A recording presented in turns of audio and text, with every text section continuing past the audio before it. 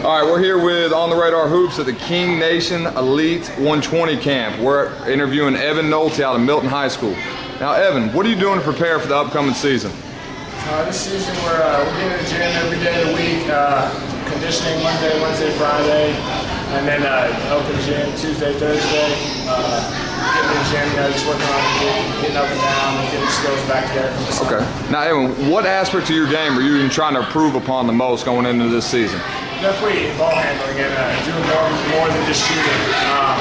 Off the dribble stuff and mid-range. So. Evan, what are your team goals this year? We know coming from Milton, y'all won a state championship last year. What are your goals going into this season? Coming off state championship, definitely want to come out strong.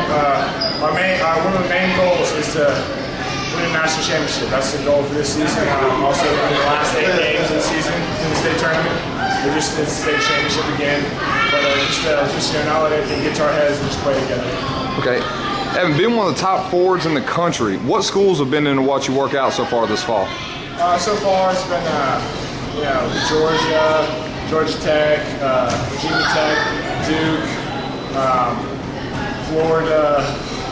Florida State.